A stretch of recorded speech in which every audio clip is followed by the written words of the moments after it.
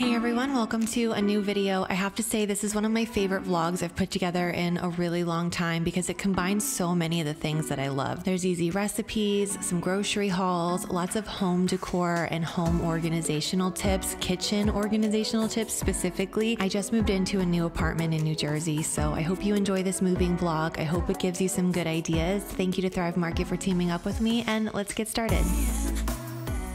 Didn't make it very clear in the last vlog, but basically we're staying in New York City with Nicholas's uncle until the moving truck arrives and we can officially move in here, which is our new place in New Jersey. So that beautiful view of the river, that's in New York. And we have a beautiful view here too, but it's not on the water. So that's a different place.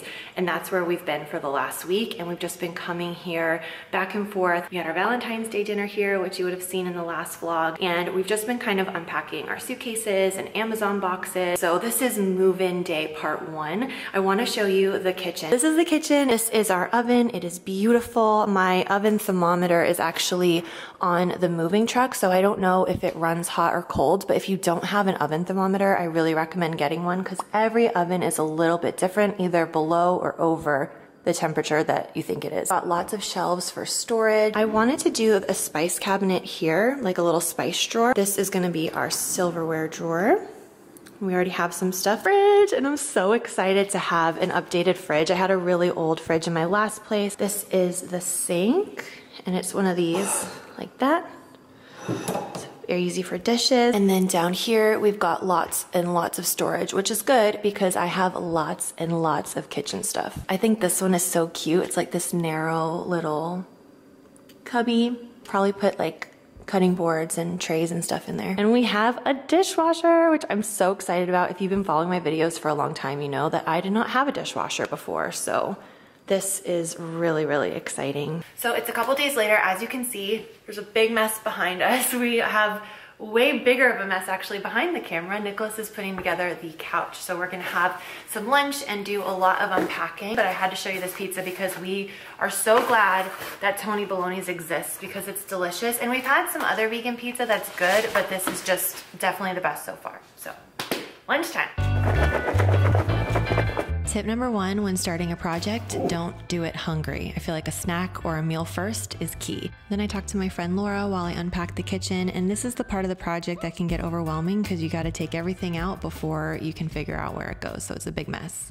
My friend Catherine just sent us a little housewarming gift, literally warming gift. It's hot sauce. She said this Mary Sharp's hot sauce is one of her favorites, so I will keep you posted. I feel like this would be really good on like breakfast burritos. So slight hiccup, this is the chaise that's supposed to be attached to this couch. This is the Quebec from IKEA, and it's a little bit wrinkled right now, but it smooths out pretty well. I've had this before, but it's supposed to be a 3-seater with a chaise, but we just built it into a 2-seater because we did not get the cover. As you can see, this is like a different cover.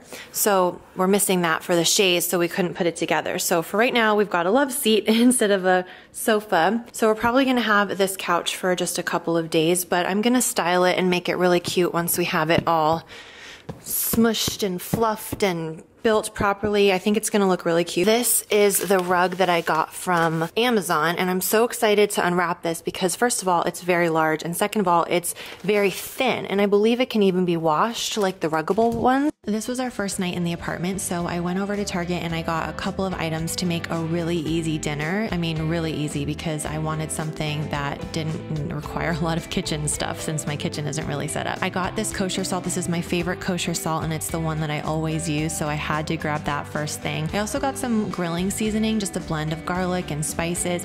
I figured this would be really easy since I don't have a cutting board to just get some pre-cut cauliflower, roast it in a pan with some olive oil, and sprinkled on some all-purpose seasoning. And then I looked up to find, I love it. It looks so good. Good job, honey.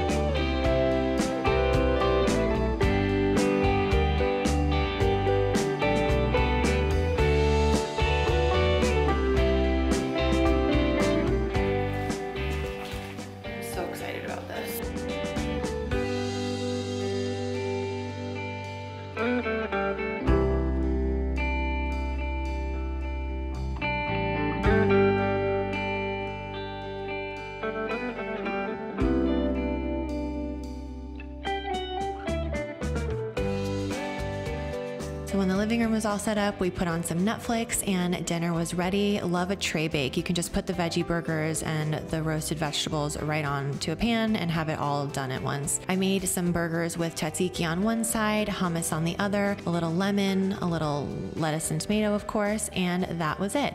I did a double burger for Nicholas and I did a single for myself, and then we both had a plate of cauliflower with extra tzatziki on top, and this was so good.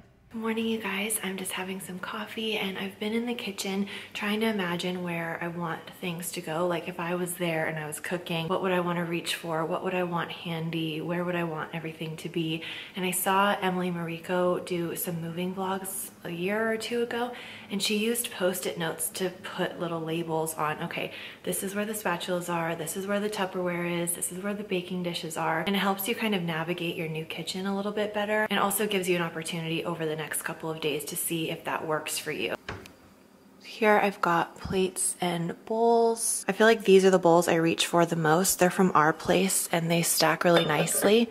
I'll link them down below. I also have plates here, and then I have more bowls up here and the smaller plates. We just use those less frequently. I feel like I reach for this and this quite a bit, so I have that on the lower level. And then here, I actually put little notes. This is not for me, this is for Nicholas, by the way. Still have not fixed the nails. But yeah, this is for Nicholas, like when we're both doing dishes and it's kind of like, oh wait, where do the mugs go? Where do the glasses go? I'm gonna see if he likes this layout, but I feel like this will just help make it easy in the first couple of days when we're getting used to where things go. Up here we just have some random odds and ends. I've got vases, I've got these little Norwegian dessert glasses, which I think are so cute, and they're just very fragile, so I want to keep them safe. My favorite mug, which I do use, I got this in London, but it's like porcelain and I love it so much, so I just want it to be safe. Same thing with this cute little teapot. This was a gift from Nicholas's mom, so I've got that stuff up there just to kind of protect it. Baking dishes. Got pots and pans in here. On the shelf, we've got mixing bowls and cake pans. Utensils. I feel like this keeps sliding forward. I need to put something here, but I don't know. What do you guys put here to keep your utensil organizer closer? Because I feel like every time I go to open it, it looks like there's nothing in the drawer. See? Like it's like that. That looks like a scratch, but it's the wood. I thought that was a scratch too, but it's not. Yeah, so I don't know. What should I put here? Maybe more spatulas? This is rather temporary, but looking good for now. I have no idea what I'm gonna do with this corner. I'm the kind of person, like my natural instinct is I want it bare, I want it really minimal and pretty, but at the same time I don't wanna feel like I live in a showroom. I also really love Nancy Meyer's kitchens where everything just feels very lived in, very functional, but in a beautiful way. So like big bowls of fruit, lots of spatulas, lots of things out on the counter, cookbooks out on the counter. Just really feels like you could get in there and cook a delicious meal and you don't have to be too precious about it. That's the vibe. Like that's what I really want to achieve, but especially when you're in a new place or you have a new thing, you're a little careful and you want everything to be so delicate and organized. And so I'm kind of fighting that instinct right now. I'm trying to make a kitchen that is functional but also pretty and organized and doesn't feel cluttered. That's what I'm working with over here. If you have any ideas or if you have any inspo, like if you're thinking right now, oh my gosh, I have a Pinterest picture that would be perfect for this, do let me know. Here's a quick little grocery haul. I'm basically starting my pantry from scratch. So I've got a lot of basics, a lot of condiments, a lot of dried goods like oatmeal and crackers and nut butter and tahini. Got some peanut butter and jelly, tomato sauce and pasta. Also some curry paste, which is really easy to mix with some frozen vegetables and tofu with a can of coconut milk. It makes a really easy dinner. Just put it over rice. So we had that actually the other day and it was delicious. After I put away the groceries, I made us some peanut butter and jellies and poured us each a glass of soy milk for some extra protein and calcium to round out the meal. I got these little spice jars that are so adorable, and I'm gonna use these to create a spice drawer because I like when you open the drawer and you can see the labels right on front. I'm gonna write with a Sharpie just right here. Again, this is something I saw in an Emily Mariko video. I just found her moving content to be very, very helpful. And one thing she said that really sold me is when you have the clear glass jar like this, it really helps you to appreciate the beauty of the spices. It's also just very practical, even though it's pretty. I feel like a lot of stuff like this seems like it's purely aesthetic, but I think projects like this are actually the things that can help you make your kitchen feel like a space you really want to be in and you actually find to be very functional, because you can actually see all of your spices and you can easily reach for them. A lot of times when you put all of your spices in a cupboard, the most used ones end up at the front, and then in the back you've got bay leaves that you don't even remember when you bought, and you know, they don't get used, they expire, they lose their fragrance and their aroma, they're not as tasty or fresh anymore. So having them out like this is not only going to be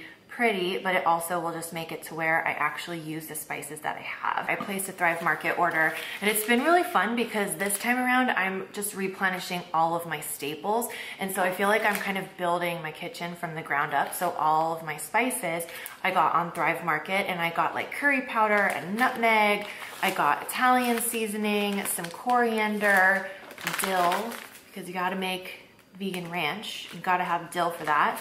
So I got a lot of stuff. I also got some taco seasoning. I don't think I'm gonna decant these, but this is just a great pantry staple to have on hand. You can use it obviously to make tacos, burritos, but it's also really good on like roasted sweet potatoes, or if you're doing potato wedges or air fryer, French fries or something, and you wanna kind of change up the seasoning, you could do some taco seasoning on there, and you could dip them in like a cashew nacho cheese sauce. Like I'll put my recipe down below. That would be a really fun way to kind of change up your typical potato routine. The spice jars came with a little funnel just to make it really neat and organized. And one thing that I saw Emily do was she did the bigger spices first, like red pepper flakes and dried fennel, stuff that's like a little bit chunkier. And then she went on to the more kind of finely milled spices after that. I also brought a lot of these jars with me. I like to put like pumpkin seeds and flax seeds, a lot of the morning related breakfast items that I like to just kind of sprinkle onto oatmeal or smoothie bowls or cereal bowls. I love these lids. They just make it really convenient. So I'll link these below. And then I have these larger ones, and I'm gonna put my pasta and my oatmeal and rice. Not all of my jars are super uniform. Like a lot of them are leftovers. Like this was, I think, a jar of sun-dried tomatoes at one point. This was a jar of applesauce salad dressing bottle that I just washed out and I use as a salad dressing bottle. So I'm gonna get started on this, but I wanted to thank Thrive for teaming up with me on this video because Thrive is an online membership-based grocery store that I've been a member of since, I feel like it's been probably 5 or 6 years at this point. It's been a really long time, and the main reason that I love them is there's guaranteed savings. So a lot of these pantry essentials that I use all the time, and even brands that I know that I like that I can find at other grocery stores, they're discounted on Thrive Market and they're shipped to my door in recyclable, eco-friendly packaging. They also have an auto ship feature where if there's items that you know you get all the time, like pasta, tomato sauce, peanut butter, oatmeal, you can have them auto shipped and you'll save even more money on top of the discount they normally have. The thing about veganism is that people think there's a lot of, you know, specialty foods and weird things that you need, but honestly, so much of the meals that I make is like my pantry essentials, and then I just add fresh seasonal produce to that. So like rice, quinoa, beans, pasta, spices, pasta sauces, condiments like ketchup and mustard and peanut butter and jelly, like very simple, ordinary, everyday stuff. And then I just add fresh fruits and vegetables to the mix, and that's kind of the bulk of my diet. So I load up on Thrive Market, and they have so much to choose from. So if you guys want to check out Thrive Market, click the link in the description box below. When you join today, you will get 30% off your first order and a free gift worth up to $60. So take advantage of that link, and I really hope you guys enjoy it. There's so much good stuff there. So this funnel is a little bit wonky. I don't know if it's just the one I have, but it's not quite round. It's more like bent a little bit, and it's making it to where the spices will get clogged. So what I found is there's two things that make it easier. The first is to kind of tap it on the side.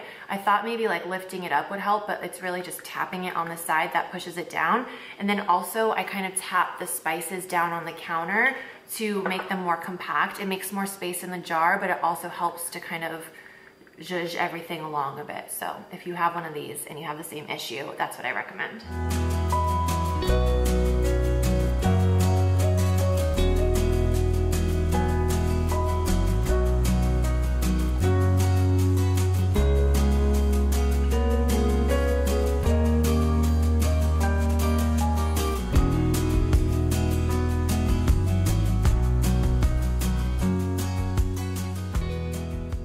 showed Nicholas the spice drawer, and the first thing he commented on was how pretty the spices were, like the colors of the spices, because you can really see them in the glass jars like that, and it kind of just displays how gorgeous they are. And it was funny that that's what he noticed too. I'm gonna have dinner with my friend Chloe at a place called Blossom on Columbus. It's on the Upper West Side, so that is my plan for the evening. We're currently in my office right now, and I'm definitely gonna show you how I bring all this together and show you some kitchen updates in the next video. But I hope you guys enjoyed this one. If you did, please give it a thumbs up, because that really helps more people find my channel, boosts the algorithm, does all the things. It really, really means a lot. So please give this video a thumbs up. Hit the red subscribe button underneath this video if you're not already subscribed, and click the little bell button next to it, because when you do, that means you'll never miss a future video. I hope you guys have a great day. Thank you so much for watching, and I will see you in a video very soon. Bye.